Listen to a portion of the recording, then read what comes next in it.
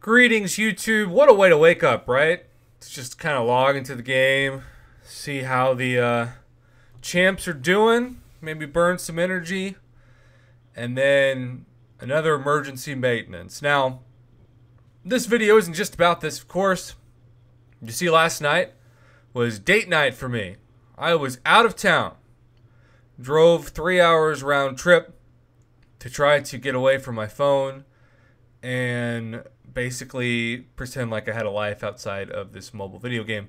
The problem was that I got to the destination early, so I opened up my line messages to try to, catch up on what was unread. And of course, I had crazy amount of line app messages and comments on my YouTube videos that I had preset to post for that night about the arena glitch, which thankfully, for those of you who figured it out, there was a workaround where you could look for catalysts and get through the back entrance, but still, some people never figured that out. Some people lost valuable hours.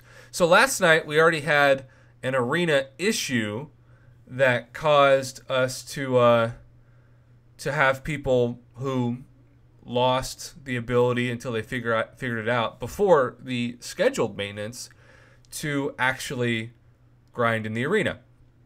This was, of course, just a day after we had the Alliance Quest issues, which for a few summoners unfortunately carried over into day 2, which turned into day 1, where their team originally was still locked out of Alliance Quest, so the only way they could join was with a different team. And a few summoners, you only have 3 really, really good attackers, and so yeah, you can bring 3 others in, but it's a huge issue where suddenly you're risking having to use potions or revives or units to clear it because your best champions are literally locked out because of the glitch of the previous day's Alliance Quest bug.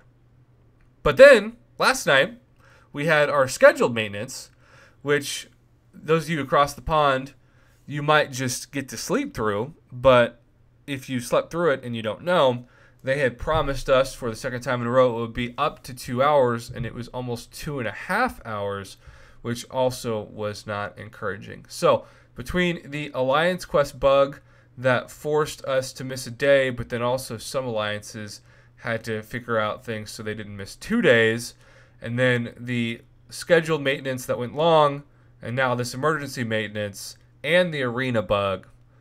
If you look at everything combined together in a very short amount of time, you've got people messaging me who are upset. And, whenever I talk about complaints in the game, I can always count on a few people saying, well, these are just entitled summoners who cares if the game goes down? You should be just thankful the game exists in the first place. And the problem with that mindset is that it dismisses what the company used to do before they sold it. And that was anytime the game went down for any reason, they did 2 things. One, at minimum, they had an apology ready to go in the in-game inbox, not buried on the forums, but in the in-game inbox, so that everybody saw it no matter what when they logged in. And then there was usually just a small amount of items. It was like maybe a couple revives and potions, not even crystal shards back then. But it didn't matter. What mattered was that they immediately apologized, owned up to it, and wanted to basically be as transparent as possible about their mistakes. Now it feels like the only way we get compensation is if they make so many mistakes that they're like, you know what, it has been a historic amount, so we should address it at some point. And even though the compensation ends up being really good, last time it was what, like a 5-star crystal plus a lot of items. It's more of just having them be transparent that matters to me.